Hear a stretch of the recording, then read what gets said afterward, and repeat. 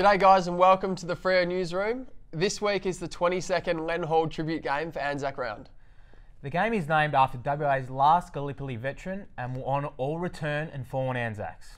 Like every year, the pre-game ceremony will take place before the bounce, so make sure you're in your seats by 5:30 p.m. Earlier in the week, we took our cameras down to the rehearsal at the main stadium.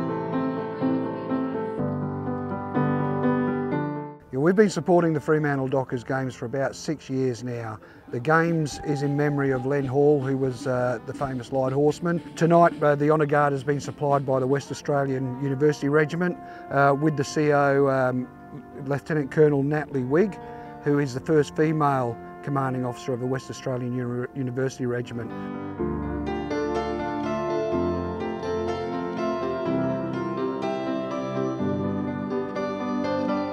The Anzac Day is one of the most important days in Australia. It certainly is to me, and it certainly is and should be for all Australians. It's important that the youth understand what Anzac Day is about, and also to understand that if we don't remember Anzac Day, where we go in the future could be a lot different. So Anzac Day is so important for us historically.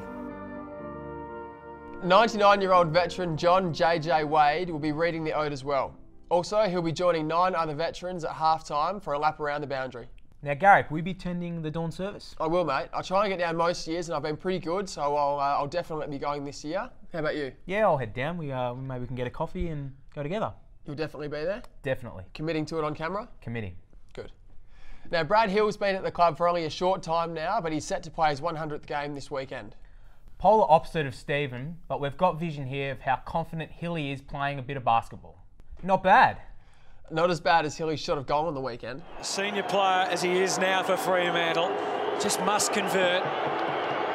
Oh, it's the ugliest looking goal you've ever seen.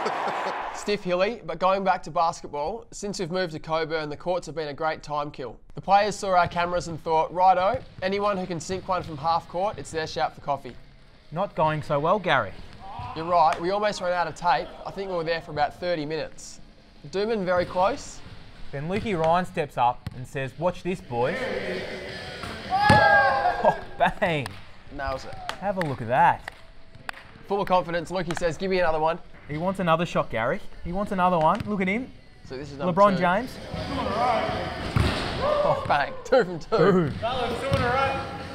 Thinks he's shooting like Steph Curry, so he goes for a third. Oh. And now he's back to it, Brian.